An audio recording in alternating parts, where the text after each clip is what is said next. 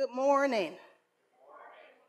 The Savior is coming, the wonderful Counselor, mighty God, everlasting Father, and the Prince of Peace. Let us rejoice. I think everybody knows me pretty well, but I'm Beverly Waddleton Johnson.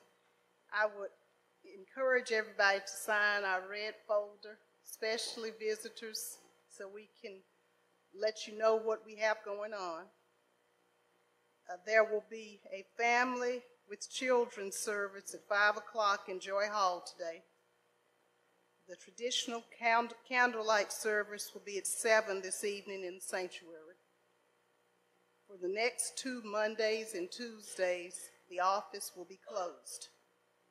That will be December 25th and 26th and January 1st and 2nd. Next Sunday, we will not have an 8:30 service. We will again have just the 11 o'clock service. I'm going to add this. I thought about this morning. Through the years, many times I've said when something comes up that somebody was worrying about, oh, that's not life-threatening, I'll just poo-poo it off. And as I have matured in age and faith, I realize that are things that are soul-threatening that we need to pay close attention to. So let's welcome the Savior who will help save our souls. Let us rise and greet our neighbors.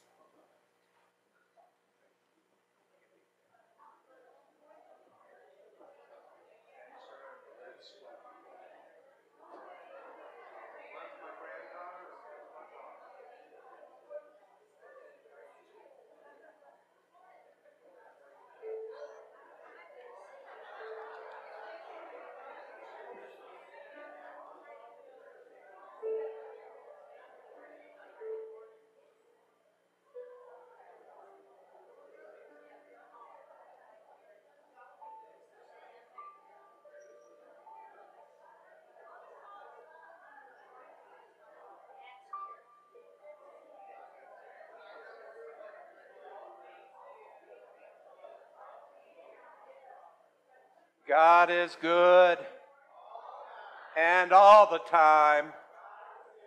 I so hate to interrupt good hugging and fellowship, but I also hate for Gail to get started on a piece and for us not be in a position to fully take it in. So I'm going to invite you to please be seated as we make our way more fully into worship together. Gail, thank you.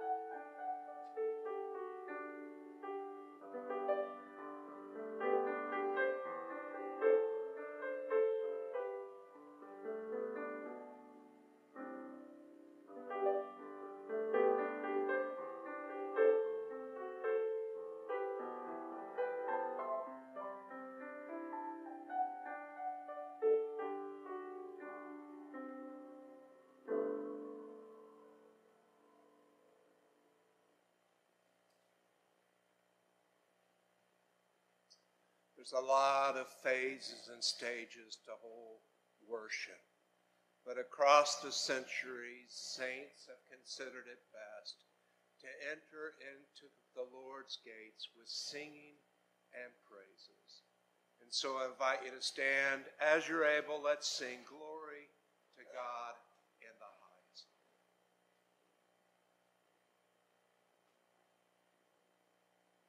Were we going to skip?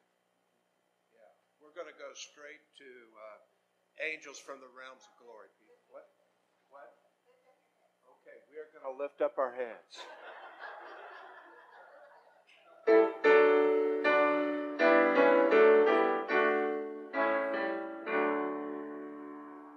Lift up your heads, ye mighty gates.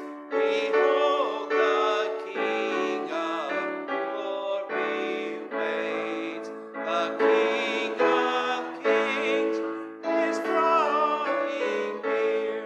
The Savior of the world is here. Fling wide the portals of our heart. Make it a temple set apart from earthly use,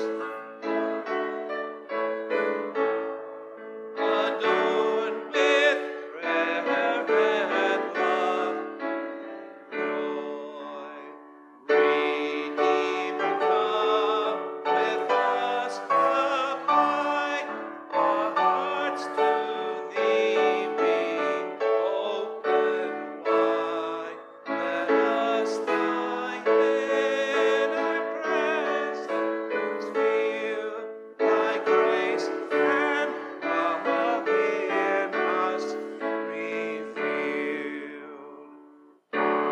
Holy Spirit, lead us on until our glorious goal is won.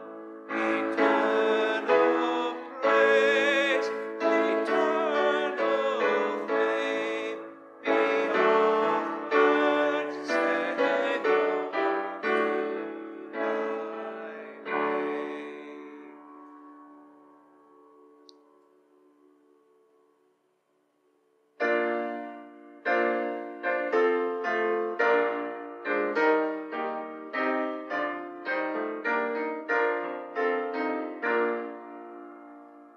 Angels from the realms of glory, wing your flight o'er all the earth. He who sang creation's hope, now proclaim Messiah's birth. Come and worship, come and worship. Newborn King, shepherds in the fields abiding,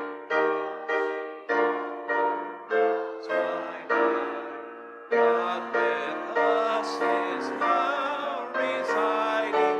Yonder shines the infant light. Come and worship, worship Christ the newborn King. Saints before the altar bending, watching long in hope and fear. Suddenly the Lord descending in his temple shall appear. Come and worship, worship Christ the newborn King. You may be seated.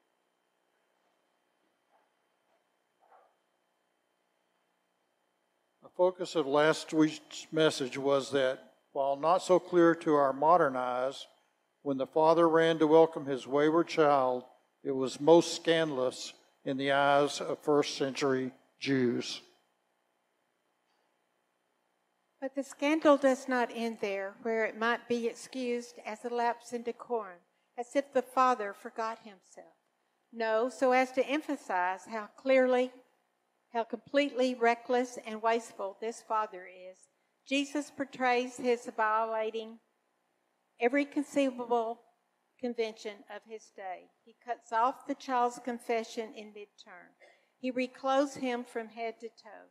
He puts a ring on his finger, the credit card of the day, and he throws the boy a party. Even so, our homecoming is so much more than our being welcomed by God as one of his servants. No, our homecoming has us being received as guests of honor at a royal banquet. And so we pray. On this fourth Sunday of Advent, we recall the affirmation of the psalmist that with you, O Lord, is unfailing love and plenteous redemption. And so to the previous candles of hope, faith, and joy, we light this morning the candle of shalom. For yours, dear God, is complete and perfect peace, not just the gift of being welcomed home, but the promise that we shall be lavished with all that we need unto wholeness and completeness in Christ. Amen.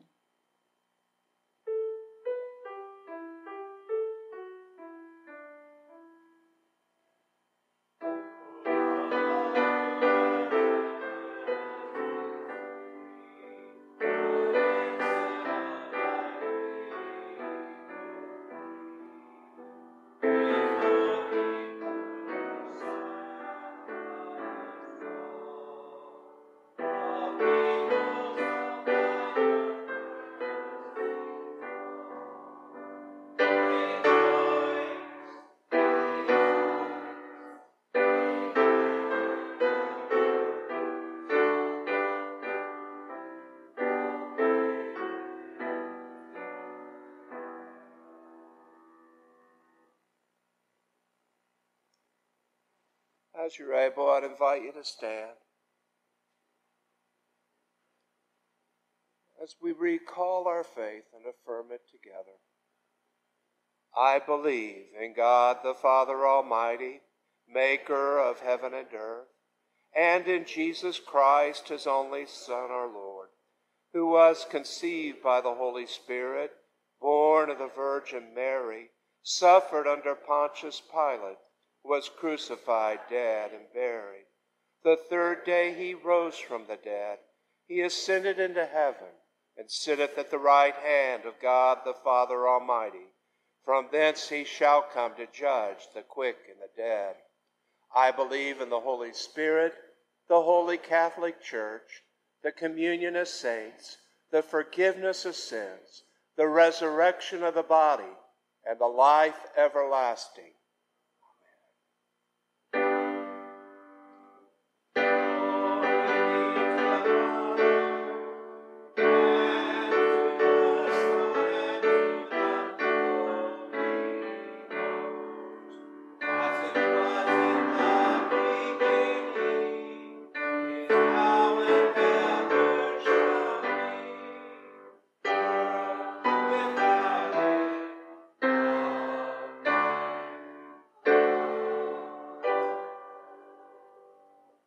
May be seated.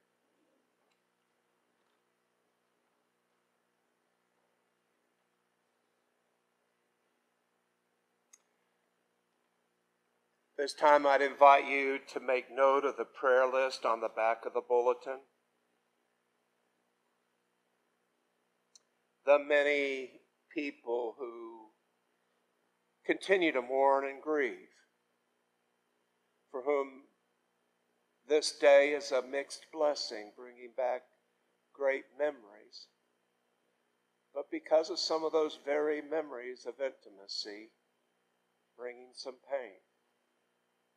Please pray for these. Pray as well for the many headlines we've seen that just have been so recurring and constant. Fighting in the Middle East and Ukraine. Flooding in the Northwest and the Northeast. Then to these I'd invite you to recollect those who through this week asked you to pray for something. Prayer request this just a day or so for Claudette Dixon with good news that she's home. Sam reported the joy of an air conditioner fully restored in the fellowship hall. Yes. How long has it been?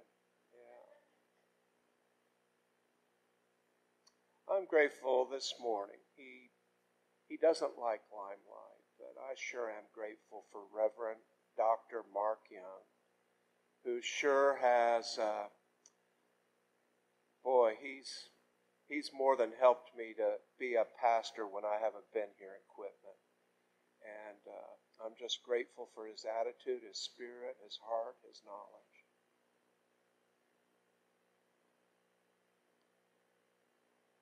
Any other joys or concerns we would lift up? Yes, Mary Jane.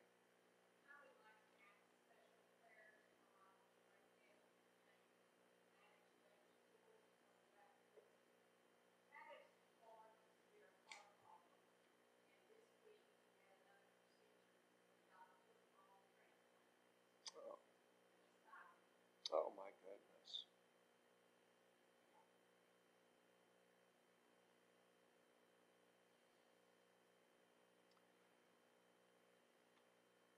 In the coming prayers of the people,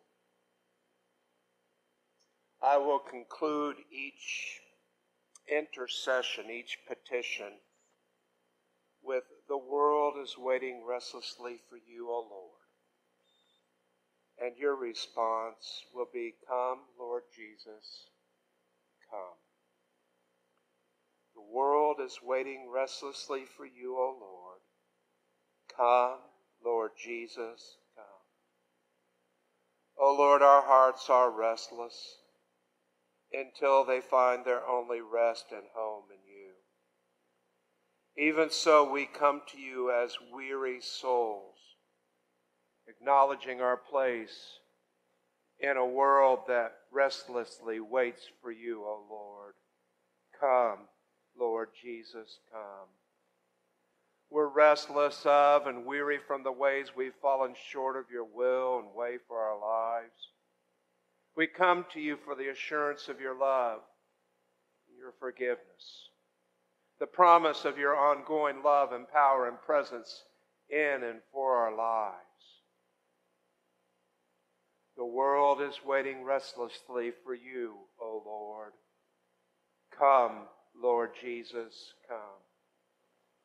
We pray for the church that altogether, clergy and laity, we can make a clear path for you, O Lord, in our hearts and make ready a way for your coming, being revealed in all our land. Yes, Lord, the world is waiting restlessly for you. Come, Lord Jesus, come. We pray for our nation. We pray for our leaders. Even as we pray for all the nations and their leaders, that they would be agents of peace, justice, well-being. The world is waiting restlessly for you, O Lord. Come, Lord Jesus, come. We pray for the grace to listen, that our hearts would be open to the Word of God and our lives transformed by it. The world is waiting restlessly for you, O Lord. Come, Lord Jesus, come. We pray for compassion. We pray for our discipleship, that we may do the work of God in our time and our place and recognize God who is with us and people everywhere. We pray for healing in body, mind, spirit, for ourselves, for those on our prayer list, those named this morning, for the homebound and shut in, For any and all who've committed their needs and concerns to us. The world is waiting restlessly for you, O Lord. Come, Lord Jesus, come. Stir up in our hearts, O Lord, to prepare the way for your only Son. By his coming, give us strength in our conflicts and shed light on our path through the darkness of the world. Through your Son, Jesus Christ, who's taught us to pray together, saying, Our Father, who art in heaven, hallowed be thy name. Thy kingdom come, thy will be done on earth as it is in heaven. Give us this day our daily bread. Forgive us our trespasses, as we forgive those who trespass against us. And lead us not into temptation, but deliver us from evil. For thine is the kingdom, the power, and the glory forever.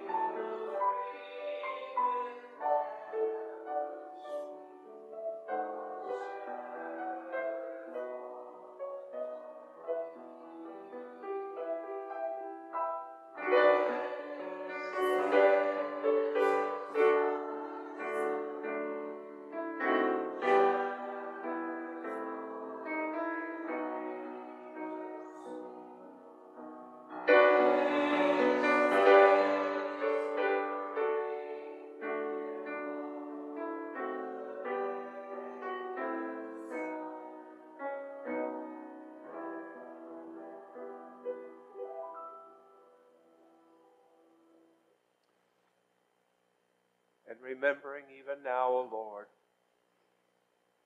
those who made their way to your Son to lay gifts by his crib, we so too would come and lay gifts at your feet.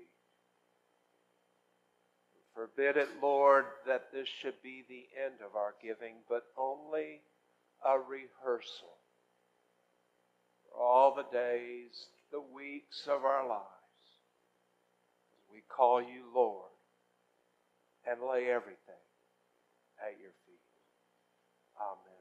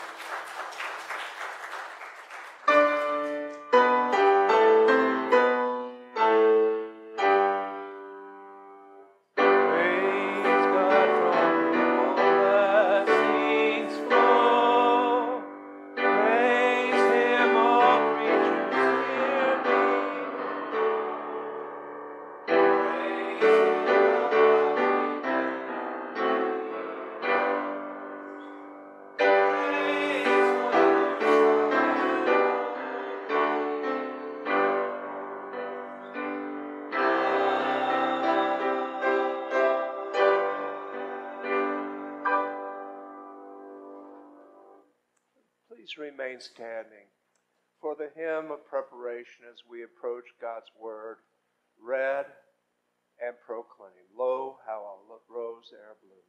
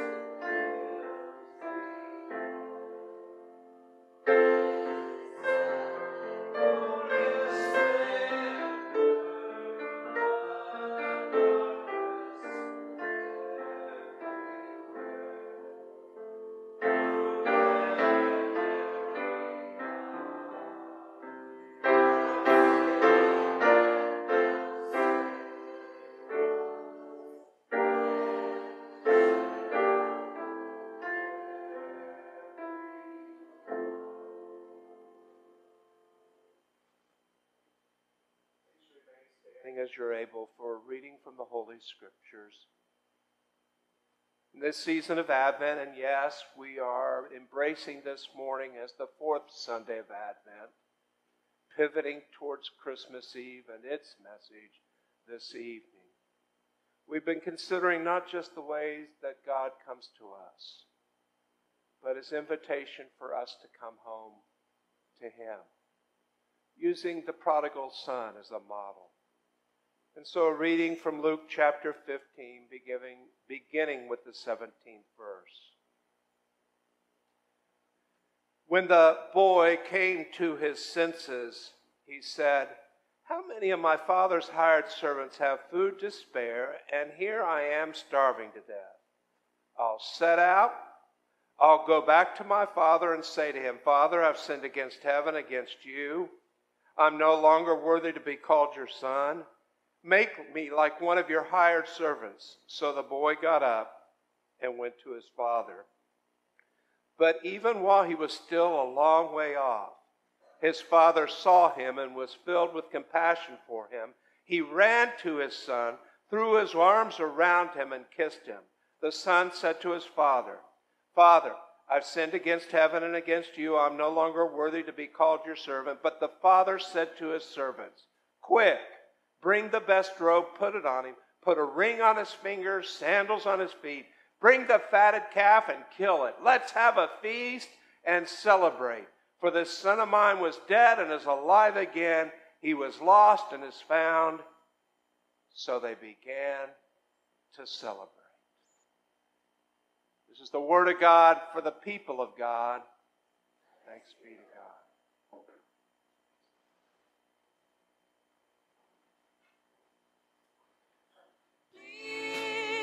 Celebrate me home.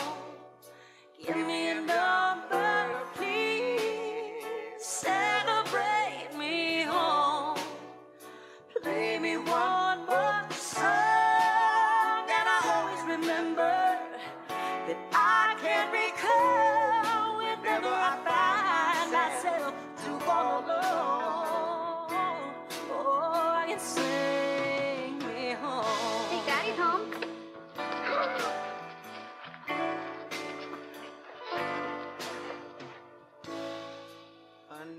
highway, traveling where the westerly winds can fly.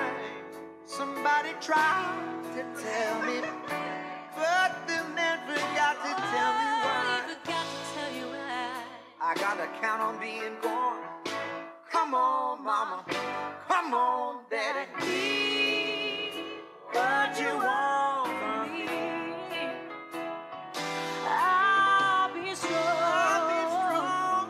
Yeah, I'll be weak. You know that I'll be weak.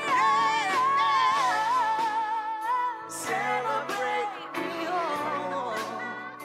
Give me a number, please, please celebrate me home.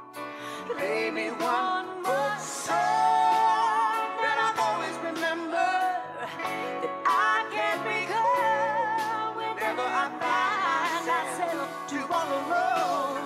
And I can never leave, I'll never go.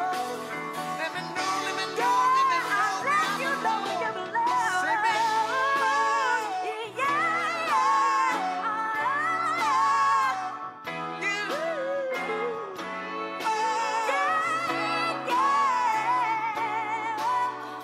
play me one more song that I'll always remember.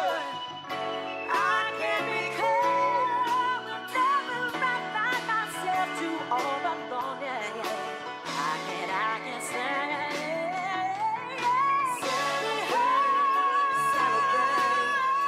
celebrate.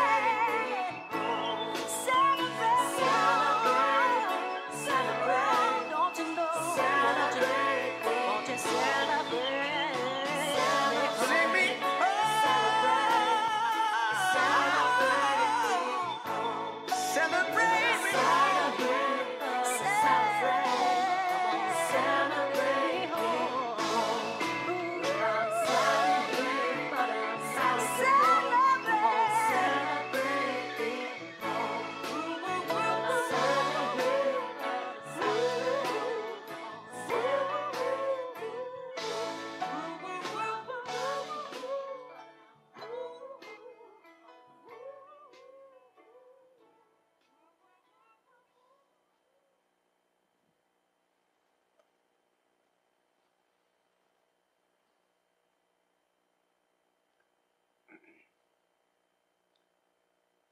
It's becoming a pretty good habit, isn't it? I engage a text and a theme through the week, and a song comes to mind. And then you add to that a video of surprise returns, and you get a strong feel for the deep emotions of this fourth Sunday at Advent and our coming home to God. But truth is, I believe, as great as the emotions of that song and these video clips are, they pale, I am convinced, in comparison with the joy that surrounds our homecomings to God, the God who's come and the God of our coming home to. For those who haven't followed us the last few weekends, we have been taking the traditional theme of Advent, God coming to us.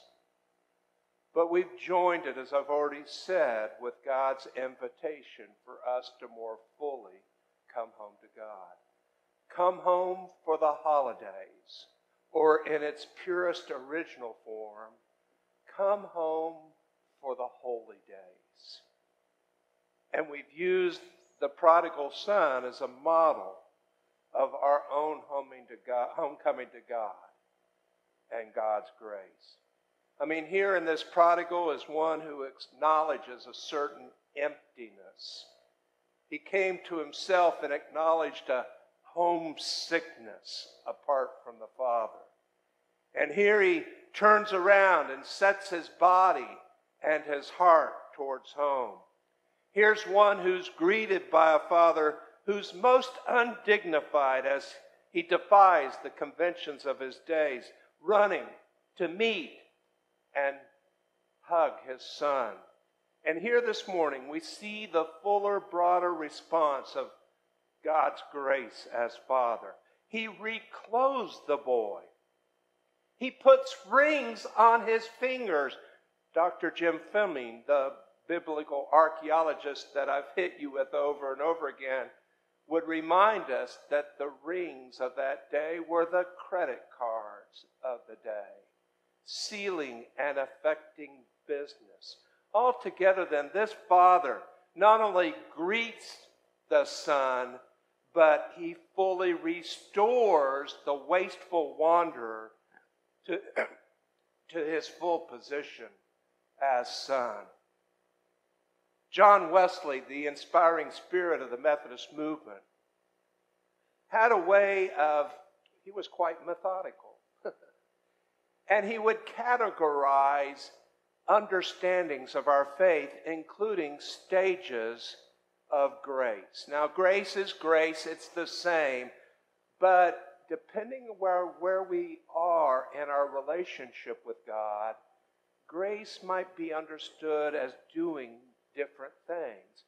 And we can see these stages of faith, these phases of grace, in the story of the prodigal son.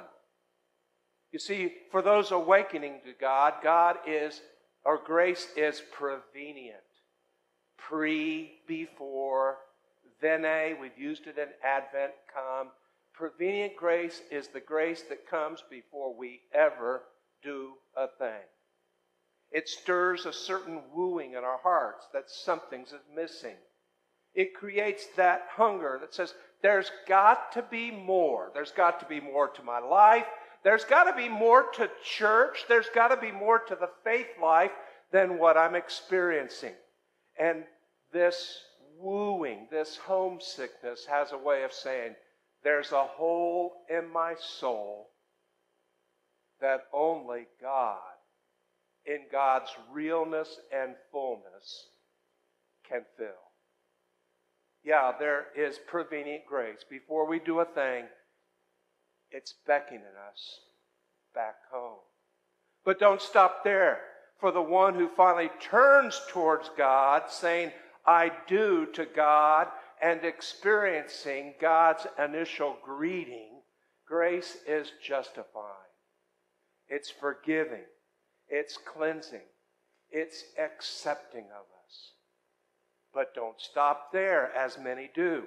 Ultimately, God's grace, Wesley would say, is sanctifying.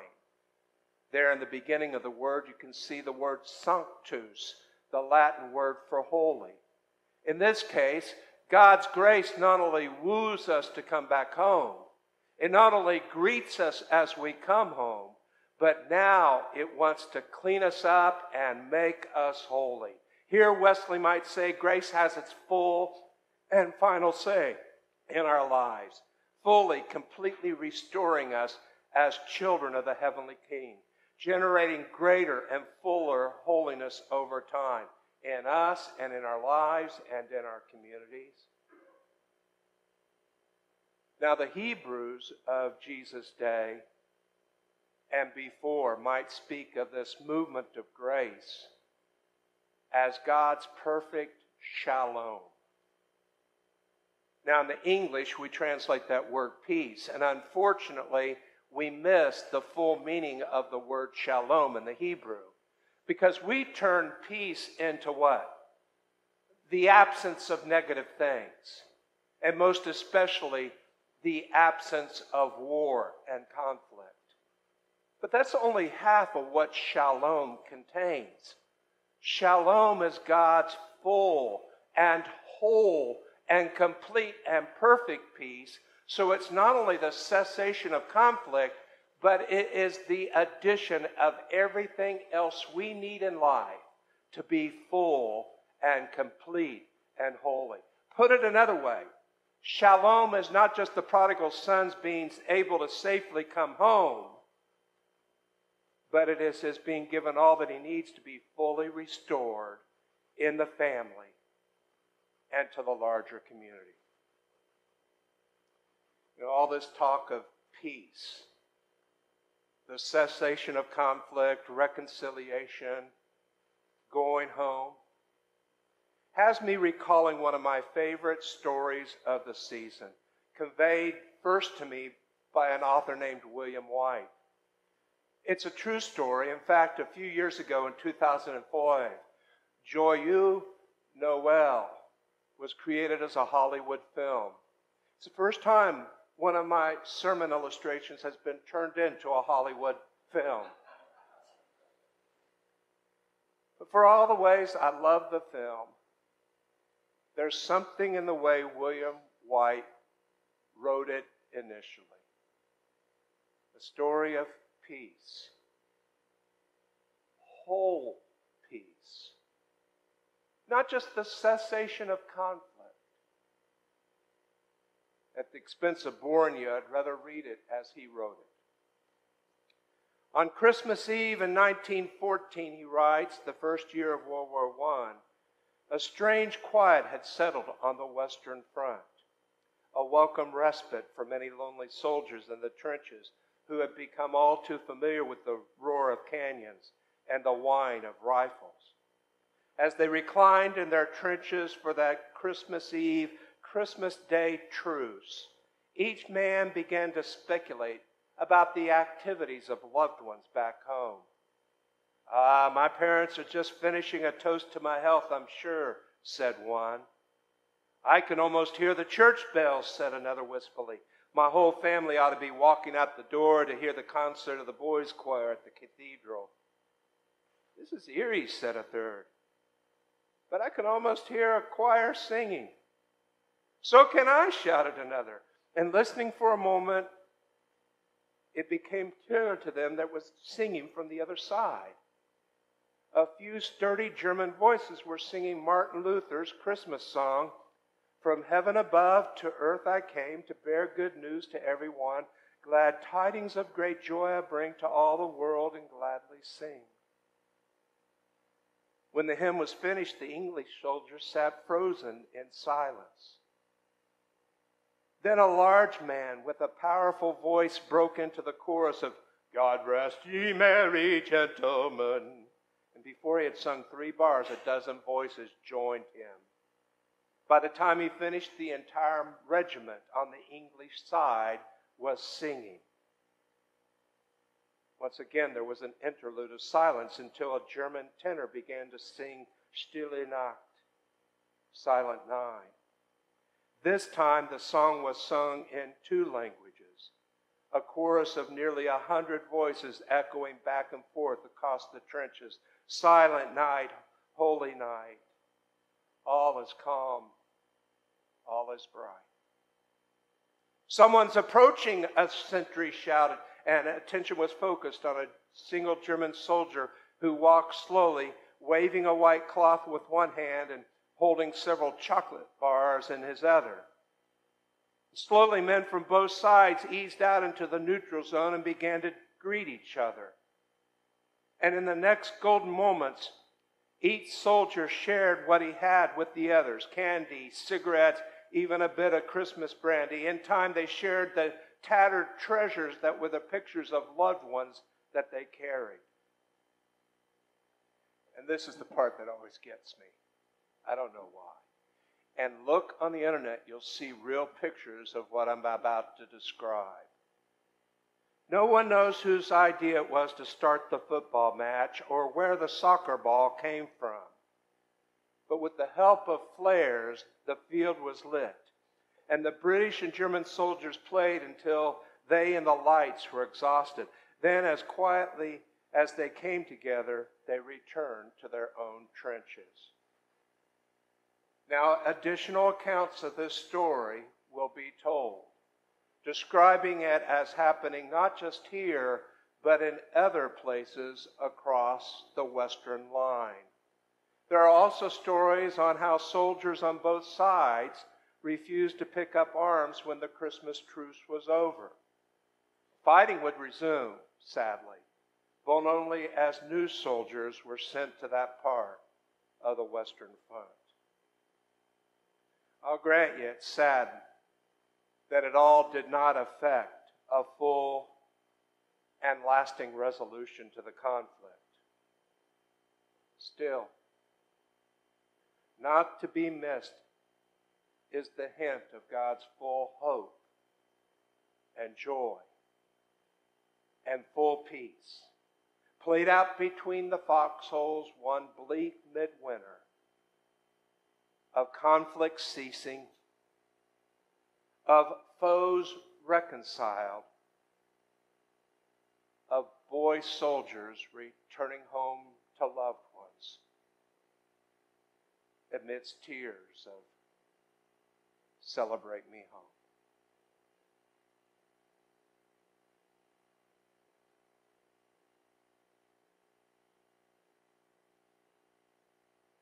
How lavishly,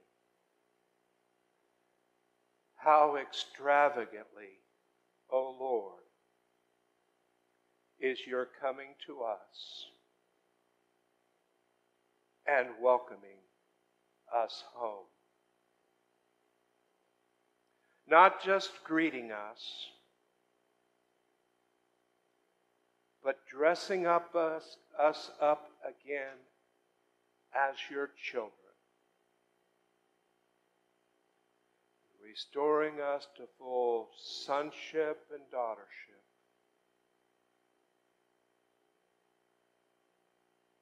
In your glorious kingdom.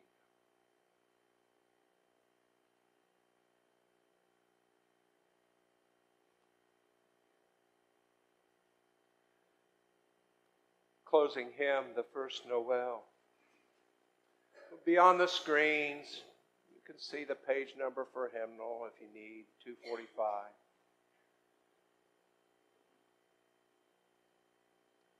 But on this fourth Sunday of Advent, God's coming to us fully on display and is fully welcoming us. What are you going to do with the invitation to your soul? As we pray, as we commit, let us sing.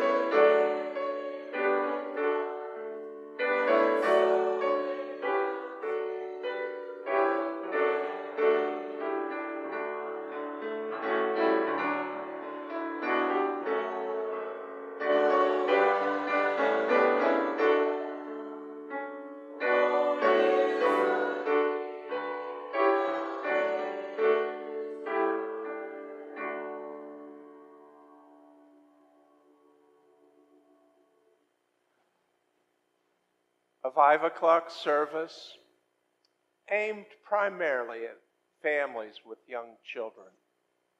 But don't fear, I know it's early. We'll give them birthday cake and candy canes to keep them awake. What? And we got punch. Thank you, Carol. But then it's 7 o'clock. Sorry, older people. We might have a few leftover candy canes. Hey, we might even have some leftover cake, but you'll have to eat it outside.